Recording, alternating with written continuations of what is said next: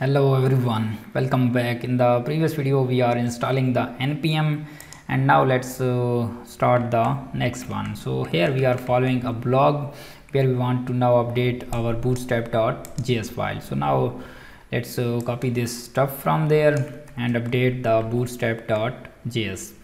So here let's go to our project and let's close all of the file. I want to show to you that where it's located, resources js, and there is a bootstrap.js. So you need to just fulfill these two steps. So save this one, okay, and now we need to build our assets. So how we can compile our assets? So npm run dev. We are in the development, that's why I'm running this npm run dev. So if you are in the production, you want to deploy your application, so then you need to run npm run build. It will build your file in the public directory, and then you don't need to run this every time. But we are in the development, that's why we are doing this again. Okay, so now our Vite configuration is done, and we need to add these files path into the config.js, right? So let me open this config.js, and here I don't need these resources, right? Because I want to add my own one. So here I'm going to add my own one. So first I'm going to paste this out like this, and here now these resources are located where? So it's located in the resources. So first I need to type here resources, okay, then you need to type not css. Now it's located in the assets, okay, and then you need to type not css, then you need to type auth. Let me show you. Let me remove this one because we don't need them anymore. So let's click on this assets, and there is a auth directory, and this auth contain these style.css, okay. So here this one is auth contain the css, and then this css contain the style.css. Great, we added this successfully. Okay, so what's next? So next we need to add the next file here. So first let me go there. So here I'm going to add this it's located in the vendor/mdi. So you can also view this like let me go to this project. So this one is a vendor, and there is a vendor directory which contains this mdi, and this mdi contains this css, and here you need to grab this material.min.css, which is this file. So basically I'm going to reference this file into this config.js.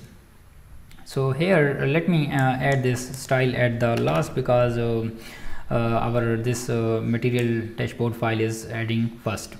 So here after this css we need to add a vendor directory, and then we need to look at this out. So here I have added this vendor, and then I type this mdi, then css, and then its file name. So mdi, css, and file name. So now it's correct, right?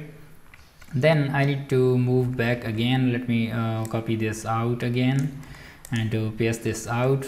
So let's remove this file name, because we are going to now add another file. So what is the file name? So let's view this here in the auth blade. So this one is located in the css, not mdi, and then vendor.bundle.base.css. So let's go back, and here this would be not mdi, this would be a css, and in the css it's vendor.bundle.css, right? So let me copy this path, and let me go back here, not this one. So here it's located in the assets/auth/vendor/css, and like this. So now this path is correct, and our third style would be this one, style.css, and yes, this style.css, we added this here. So this one, right?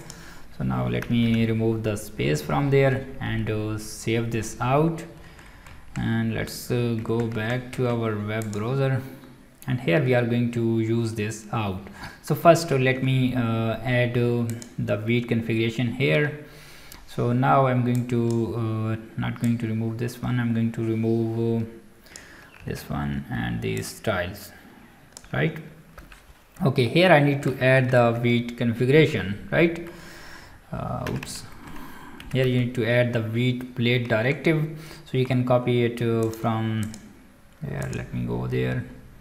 So you can copy it from there, Vite, and you can add them into the array at once, or you can add this without array. So resources, and now you need to locate it properly. So we are going to add this into the app.js, which file you want to add this. So now it's going to locate this through this resources JS, and then you need to specify your one file name. So how it's creating the file name, right? So we need to go here and let me copy this out. So we need to, I think it's copying, it's creating a file in the public folder, like it's choosing the first file name. So in when I implemented this into the webpack, so basically it's getting the first file name. But if you want to rename this with the custom one, so you need to specify your custom name, but here this is not mentioned. So how to do this in this one? So let me check this out, and I'm coming back. Okay guys, now I got the solution. So this solution is not properly documented on the Vite.js, and if I go to this Laravel.com, and there is a Vite section, so you can check this out. So there is a Laravel array. So here you need to pass your inputs, your style sheets which you want to compile, and how you should call these styles. You need to add them similar, like you added 2 files, you need to call 2 files. You added 5 files, you need to call the 5 files. But I'm finding the solution that we will add the 5 files and call them only once. But this solution is not exist in this Vite. So this option exists in the webpack. So you can check my webpack video where I completely explain that how you can merge all the files and load into the one. But we are doing this with the Vite, so let's follow the Vite things. Okay, so there is 2 ways to add your style sheets. So first, you can if you have multiple files, so you can add them at once, or you can add them separately by defining the another blade directive. So let's go back, and here in the auth blade I'm going to call this style.css, and you need to reference the same path as you are doing this in this config file. Okay, so now here let's remove this resources/js. So let me remove this also array. So here let me do this without this one. So there is a Vite. Okay, this one is a blade directive, and here you need to pass your file name. So I name this resources/assets/style.css. So this is my style.css file, which is the file of my admin dashboard.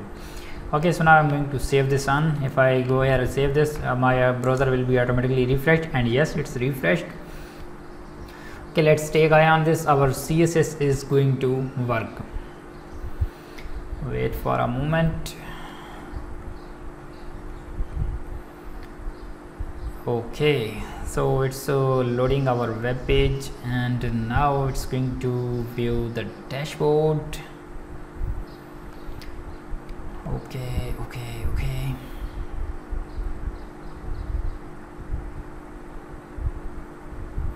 Okay, so now dashboard is visible, so it's mean that our styling is working. So if you want to confirm that our styling is working or not, so you can press here view page source, and then let's click on your file name which we added right now, style.css.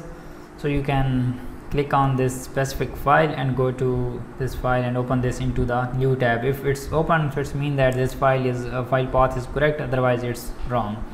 And yes, this style in the new tab, so it's mean that this path is correct, right? So it's going to load all the CSS files here. So I'm not going to wait for this to load this out. I'm going to complete this other one. So now if I want to add this second one, like I want to add these this min.css, So I can add this blade directive here like this Vite, and then here I'm mentioning this path like this, and I can add this for all of the ones, but there is one shorter way. So you can add this into the array form. So let's remove this Vite tag, and here just add an array symbol. So let's remove this out, and here after this end of this one. Okay, so after this CSS I want to add the you can add this before because it's mentioned in the theme before, right? So here I have added this path, and then I'm going to add one more path. Which one? I'm going to mention this out, right? So remember, we need to add the vendor folder because we copied only CSS and JS file, and yes, we added these three ones, right? So now let's save this one, and here we mentioned this asset/css, but this one is containing the vendor, so we need to copy this vendor directory. So let's go here, and this one contain the vendor directory. I'm copying this out, and let's go to the project and this one. So here let's paste this out, and if you want to confirm this, so you can